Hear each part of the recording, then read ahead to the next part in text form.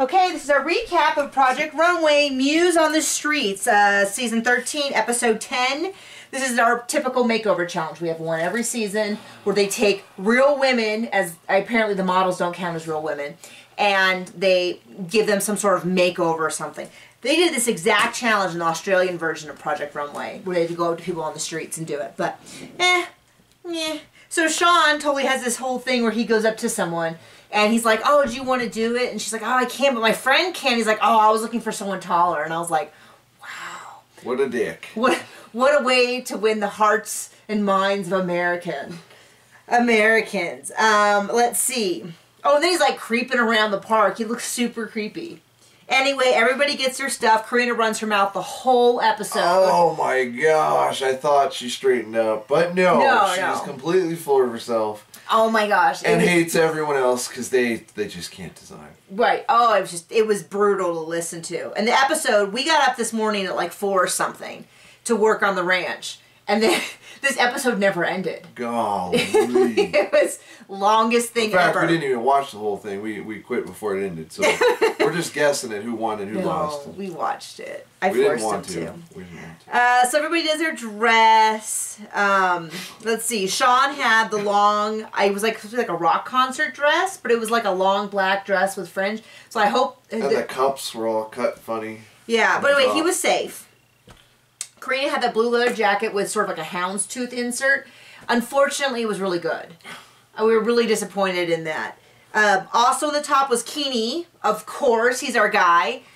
With a denim dress, with a denim jacket. I agree, it shouldn't work. Like if someone said, oh, he did a denim jacket on top of a denim dress, I would have thought it was awful, and it was super cute. And it worked. And they were saying how it was far too serious for a date dress, but it was fully like, it completely, she looked adorable, and she had the world's cutest figure. And so I was like, I don't know what kind of dates they're going on, but usually if you show off, you know, you're in good shape.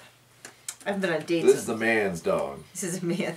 Okay, and then last was Emily, who I thought was kind of a ridiculous dress in a way, but it looked really good on the model. Who's Emily? It was the black and red dress with the big... It should have been big here and then... Gotten smaller. Smaller here. Because it looked really good framing her neck, but then when it like came out here, it was a little weird. I think it super helped that the gal had like an accent, and just it fit her so well that you were like, okay, it's ridiculous on anyone else, but somehow it seems right on her. So that was our top. Our bottom was Amanda with the zigzag outfit, and the zigzags all went this way, and Amanda's the one who came back. Oh, who came back from a different season, remember? Oh, yeah. You know, she's kind of been a little touch and go, but she had a great line. So Char, she's we'll not get to. A dick like Karina. So Char had the zipper come out. And from what it sounds like, the model zipped it off, like tore it off the dress. And so Tim gives them the option of, you know, do you want to do it or not? And everybody after they all say it's fine or don't disagree. If you're going to say okay, then shut the hell up. Yeah. And so they all went back there and said how it kind of wasn't and fair. Alexander should have left weeks ago. Yeah. Anyway, so everyone's making a big deal about how Char got extra time, and she's gotten 2 Tim Gunn saves. And I'm like, and then Amanda's the one who's like, okay, well, we all said yes, so. And I was like, thank you. I don't want to hear the rest of this, okay? We don't want to hear it. Anyway, and, I don't know, I kind of have mixed feelings, because other people are like, well, I didn't have time to put in a zipper. Well, she did put in a zipper, and then the model broke it. So I kind of have weird feelings about that to begin with, because the model did like rip it off the dress, and secondly, the judges found out about it. Yeah. So and they took it into account. So I kind of feel like, I don't know. I just feel it's a non-issue. Yep. Anyway, so Char's outfit was awful.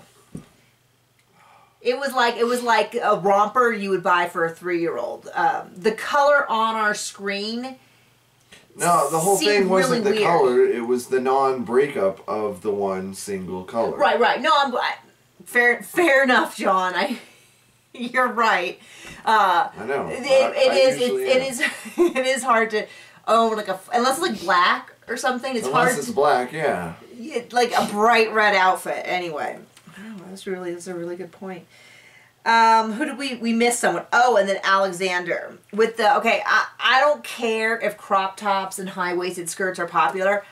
I cannot get behind it. So bad. I think which is typical from him, from what I remember of Project Runway. I don't remember any of his outfits, so I'm fine with him going home. I mean, I'm sure he's a nice guy and all that. At least he's not like Korean bashing everybody else. But I'm fine with him going home, and I like Char quite a bit, but I would have been fine with her going home too, because that outfit was really bad.